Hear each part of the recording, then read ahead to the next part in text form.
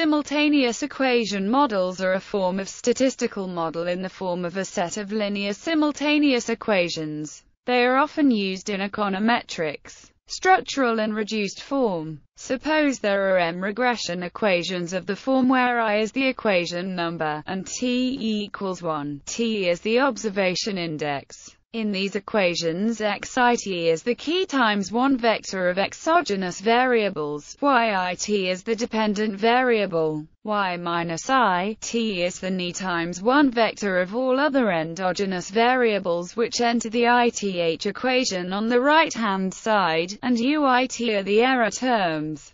The minus I notation indicates that the vector y minus I t may contain any of the y's except for yit. The regression coefficients beta I and gamma I are of dimensions key times 1 and ni times 1 correspondingly. Vertically stacking the t observations corresponding to the ith equation, we can write each equation in vector form as where y and ui are t times 1 vectors, she is a t times key matrix of exogenous regresses, and y minus I is a t times ni matrix of endogenous regresses on the right-hand side of the ith equation. Finally, we can move all endogenous variables to the left-hand side and write the m equations jointly in vector form, as this representation is known as the structural form. In this equation y equals y1 y2, ym is the t times m matrix of dependent variables.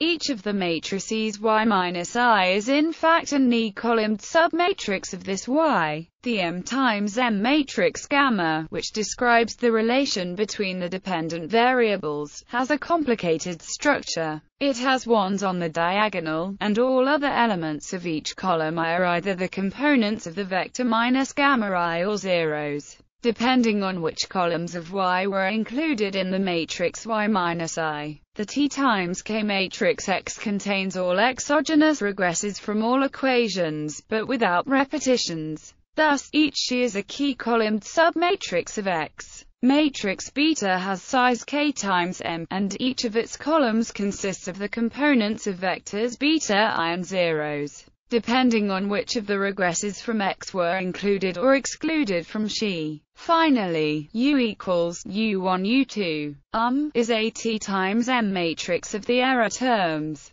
Post-multiplying the structural equation by gamma minus 1, the system can be written in the reduced form, as this is already a simple general linear model, and it can be estimated, for example, by ordinary least squares. Unfortunately, the task of decomposing the estimated matrix into the individual factors beta and gamma minus 1 is quite complicated, and therefore the reduced form is more suitable for prediction but not inference. Assumptions. Firstly, the rank of the matrix X of exogenous regresses must be equal to K, both in finite samples and in the limit as t infinity. Matrix gamma is also assumed to be non-degenerate. Secondly, error terms are assumed to be serially independent and identically distributed. That is, if the Th row of matrix U is denoted by U, then the sequence of vectors U should be IID, with zero mean and some covariance matrix sigma. In particular, this implies that E(U) equals 0, and E(UU) equals T sigma. Lastly, the identification conditions require that the number of unknowns in this system of equations should not exceed the number of equations. More specifically, the order condition requires that for each equation key plus ni k, which can be phrased as the number of excluded exogenous variables is greater or equal to the number of included endogenous variables.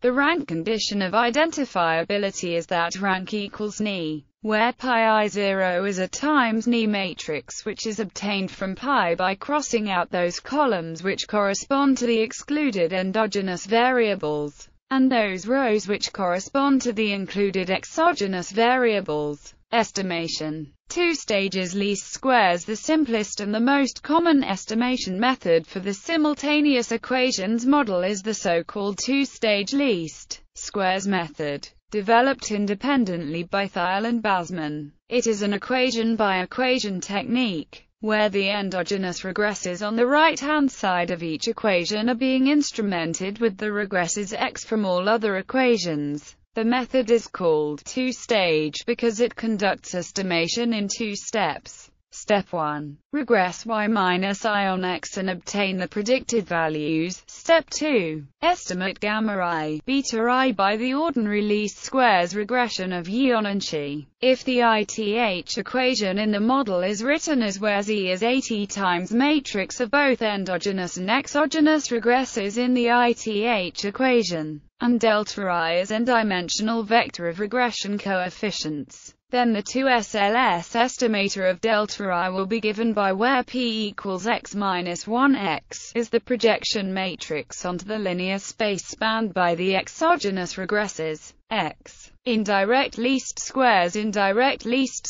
is an approach in econometrics where the coefficients in a simultaneous equations model are estimated from the reduced form model using ordinary least squares. For this, the structural system of equations is transformed into the reduced form first. Once the coefficients are estimated, the model is put back into the structural form. Limited information maximum likelihood. The limited information maximum likelihood method was suggested by Anderson and Rubin. It is used when one is interested in estimating a single structural equation at a time, say for observation I. The structural equations for the remaining endogenous variables y-1 are not specified, and they are given in their reduced form. Notation in this context is different than for the simple IV case. One has the endogenous variable, the exogenous variable, the instrument. The explicit formula for the LIML is where m equals I minus x minus 1 x, and lambda is the smallest characteristic root of the matrix, where, in a similar way, m equals I minus xi minus 1 xi. In other words, lambda is the smallest solution of the generalized eigenvalue problem. See Thiel. K-class estimators. The LIML is a special case of the K-class estimators, with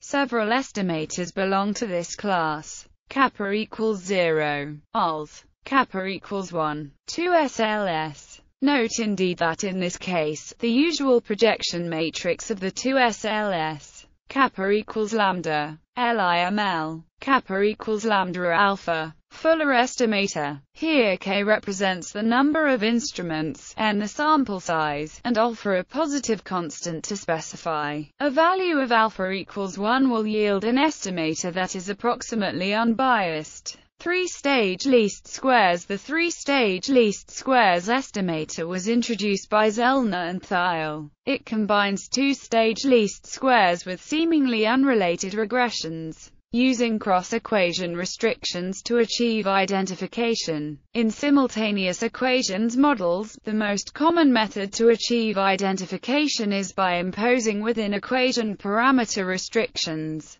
Yet, identification is also possible using cross-equation restrictions. To illustrate how cross-equation restrictions can be used for identification, consider the following example from Wooldridge. y1 equals gamma 12 y2 plus delta 11 z1 plus delta 12 z2 plus delta 13 z3 plus u1 y2 equals gamma 21 y1 plus delta 21 z1 plus delta 22 z2 plus u2, where z's are uncorrelated with u's and y's are endogenous variables. Without further restrictions, the first equation is not identified because there is no excluded exogenous variable. The second equation is just identified if delta 13 0, which is assumed to be true for the rest of discussion. Now we impose the cross-equation restriction of delta 12 equals delta 22.